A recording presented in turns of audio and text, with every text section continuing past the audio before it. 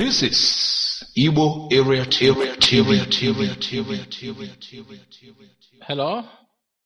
This material is by Ato Alves Pereira. It's somebody who saw it all. I think he was a pilot during the Nigerian Biafran War, one of the surviving pilots on the side of Biafra. You know, he was sharing his experience on what happened at that particular time. Uli and Oga. Biafra two-main airfields were at Enugu and Port Harcourt. 3 other landing grounds existed at Calabar, Owerri and Ogoja, but with little, if any, landing facilities such as minimum landing earths, etc. The loss of Enugu, Biafra capital, in October 4th, 1967, and 2 weeks later Calabar in southeast, helped the federal troops to control the Biafra-Cameroon border and seal off the Biafran coastal ports. We were forced to transfer international communications, including valuable arms flights to Port Harcourt, which became Biafra's main outlet to the war till May 1968. It was the loss of Enugu which prompted the concept to establishing a series of secret airstrips in the Biafran bush, and a team of Biafran engineers began to select the possible sites.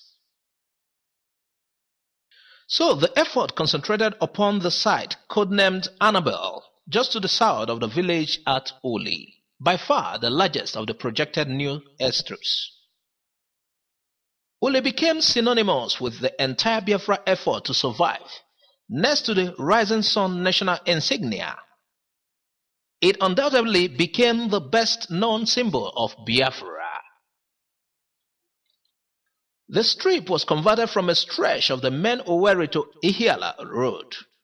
Nevertheless, it was commented by one airlift pilot much later, a nice wide road but a damned narrow runway.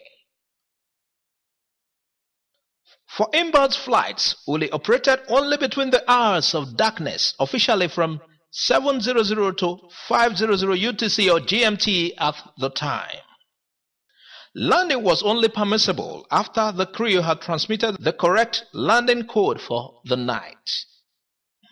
The coded phases changed regularly. Towards the end of January 1969, the Biafran Airforce introduced a new frequency shift system for the final approach and landing phase. With this new arrangement, pilots initially contact Biafra Air Control Center, ACC, using the normal code format. As soon as the contact with an inbound aircraft was established and confirmed, then, depending on weather, enemy activity, traffic, ACC will then clear the aircraft to Uli Tower in plain language until touchdown. Ihiala is just off the road along the approach to Uli. The church with its 2 tall spires was visible on approach to Uli. Landing planes passed just over it as I remember. Many aviators were buried there. By the end of the war, 35 airmen were buried there. Nigeria bulldozed the graves.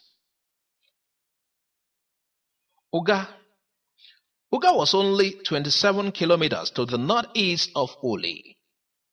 Like Uli, the strip at Uga was converted from a stretch of the main Olo to Oka Road. By the end of 1968, it was declared operational, but only as a secondary strip to Uli and strictly for government and military usage only. The first known landing of a regular military flight to Uga came on the night of 10/11 May 1969 when Jack Mallock and crew flew one of his own DC-7CFs into Uga. None relished the idea of using Uga airstrip again. The landing surface was not good as Uli, with considerable amounts of lost stone and shingle. The surface proved to be a major hazard, especially when putting heavily laden DC-7CF into reverse pitch after landing. Contrary to popular belief, very few flights were made by DC-7s or L1049Gs into Uga.